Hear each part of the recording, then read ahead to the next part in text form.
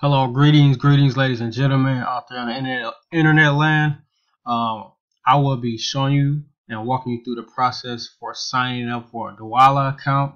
I'm doing this for the simple fact that I just created one, and those of you are familiar with the Shift Debit Card, for you to be able to spend your Bitcoin money or whatever else you have connected to your Coinbase account.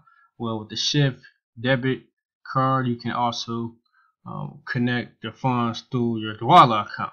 So right now we'll get started with signing up, and we'll click the sign up button right here. All right.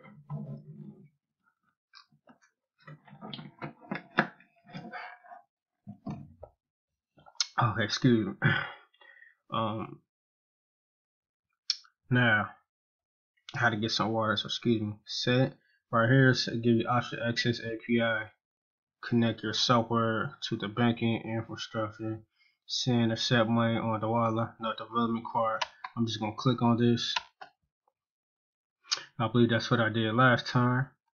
Okay, so the email address,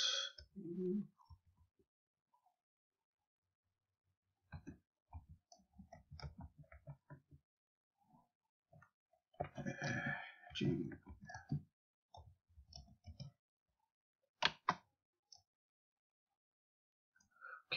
what I want to use.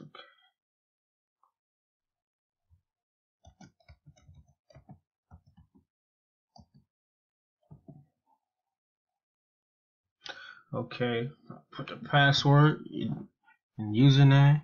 Okay, which flow suits your needs. Okay, pay ins and user payouts, both. I'm gonna select that just for the sake of it. Okay. Now select what type of account. I'll just click business because it's sole proprietor. That's why we want to select that. The business type, and I'm gonna click sole proprietorship. Business classification, how you will categorize your business. Let's see, what did I select? Okay, computers, nope. Business to business, magazines, and yeah, you can go through here and whatever suits you best. Ooh, past religion, services other. I think I'm gonna put services other. Okay. Now on the next tab, you gotta select something else.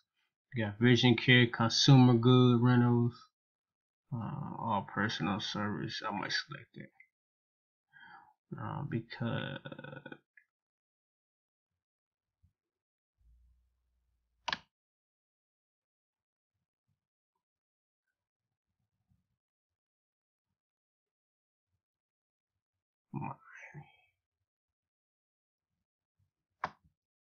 okay.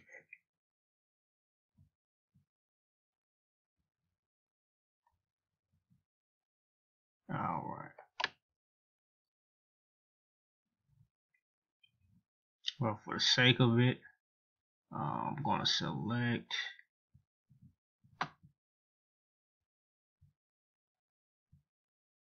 computer network services. Nope. All other personal service. So I'm just gonna select that for the moment. Okay.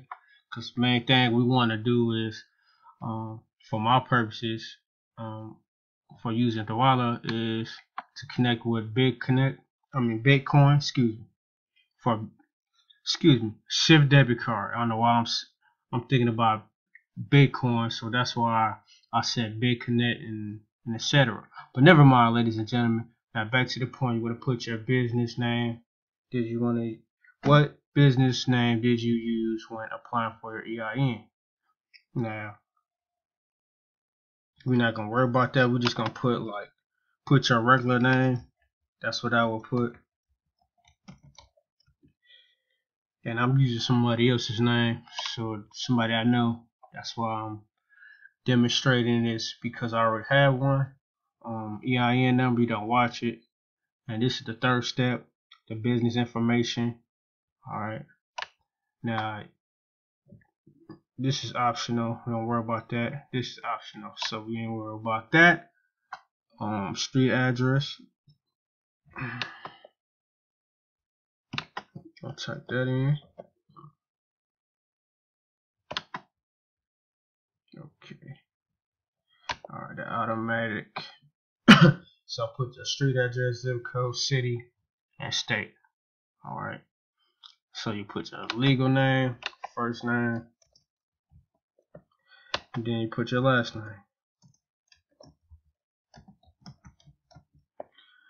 Then also your date of birth. We'll put that in there. Okay.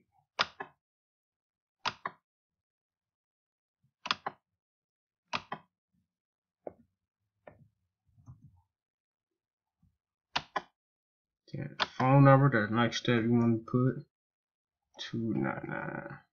Oh, sorry.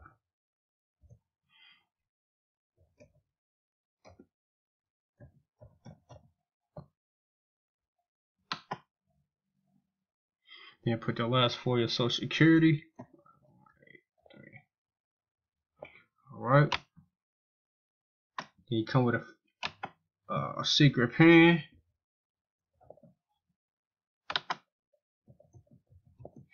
That way, for whatever reason, then after that, you simply check that. I agree to the terms of services. So you want to go back and double check. You know, once again, make sure it's a sole proprietor. That's who. And the classification, we went through that process. Your name, all this you don't have to worry about. Yeah, put your whatever the business name. If you have an actual business name, that's cool. And you're gonna do all that, but we just put our regular name, and the address, and the last 4 is social security and a PIN. That's it. And click I agree to account.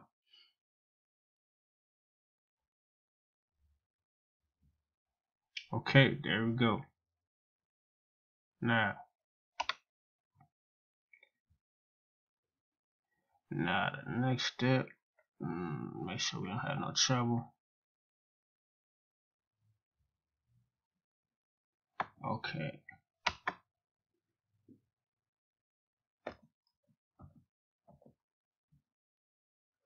Okay, put my social. Start that up.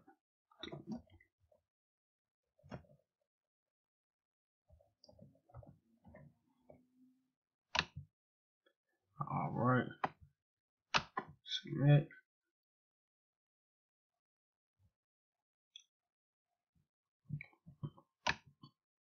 And next thing we need to do is says we need some additional information.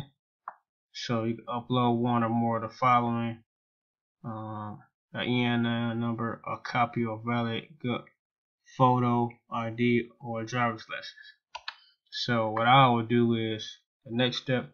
If you got your phone, log back in and